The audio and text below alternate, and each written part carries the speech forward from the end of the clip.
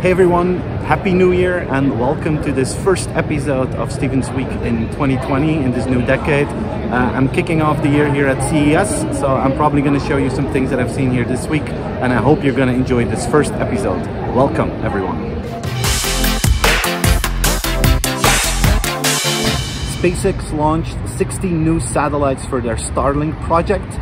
They already have 120 satellites up there, so now a total of 180. In the next few months, they're going to be launching more and more satellites, and the goal of the Starlink project is to create an entire circle of satellites around the world that can give the entire planet broadband internet. It's one of the big, creative projects of Elon Musk, and it's becoming more and more concrete every month now. Amazon and the car industry is becoming bigger and bigger. Amazon's auto is really important to them. And this week, for instance, you see that almost every car manufacturer is starting to work together with the Alexa voice capabilities. And the one that really stood out was Lamborghini, the premium sport cars. They announced that they're going to have the full Alexa capabilities in their vehicles, so that is really cool. But next to the fact that Amazon is moving their voice system into existing car manufacturers, they're also backing a company called Rivian. They've been doing this for a while, and Rivian is an electrical car company, and they announced this week that by the beginning of 2021 they will have more than 100,000 electrical vehicles that will do the last mile deliveries for Amazon here in the US. And they will create their own fleet to make sure that they can, own that entire process of the last mile. And that's going to start with 100,000 vehicles at the beginning of 2021. It's finally here. Samsung launched this week the smart fridge that, in my opinion, is really a smart fridge. I saw it here this week at CES, by the way. And it's a fridge that uses AI to detect what you have in the fridge. So they see what kind of vegetables you have, what kind of meat you have.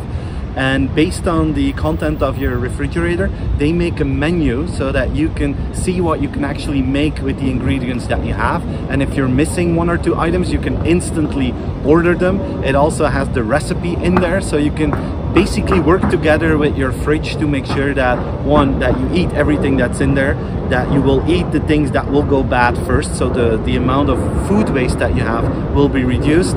And three, it's of course really cool that you can outsource the purchases of your day-to-day products to a machine like the refrigerator. And I know we've been talking about this for 10 years, but now I think we have a smart fridge that is really worth talking about and would be really cool to have in your own house. New results came out about the growth of Instagram, and in 2019, for the first time, the growth of active Instagram users has decreased below 10%. Instagram grew with 6.7% in 2019. 2018, that was still 10%. And of course, the overall size that they have has become so enormous that it makes kind of sense that the percentages go down. But still, it shows that Instagram is becoming a saturated product like Facebook is. So I would not be surprised if Mark Zuckerberg will look more into copying TikTok, if you look at the massive growth of that platform, to make sure that they don't lose track with their Facebook platforms. Amazon has more plans to go into offline retail. An interesting case study is happening in India, where they will work together with a company called Future Retail. And the goal is that Amazon will be like the online channel of that offline retail store, so they will merge channels. The offline retail stores will also change their interior to make sure that packages can be picked up in an easy and an Amazon kind of way. So this is a new step where Amazon actually works together with a big retailer in a certain country. They use the existing infrastructure. That retailer doesn't build its own online capabilities, but they work together with the qualities and the processes that Amazon already has in place, where you kind of merge the best of both worlds. Question is, will this also happen in other markets? Will they go to South American markets, maybe some African markets? Will they proactively talk to some of those retailers to develop the same model? I don't know, but it seems like an interesting test case.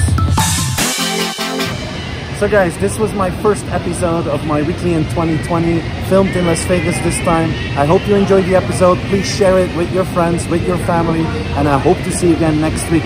Enjoy the weekend, everyone. Bye-bye.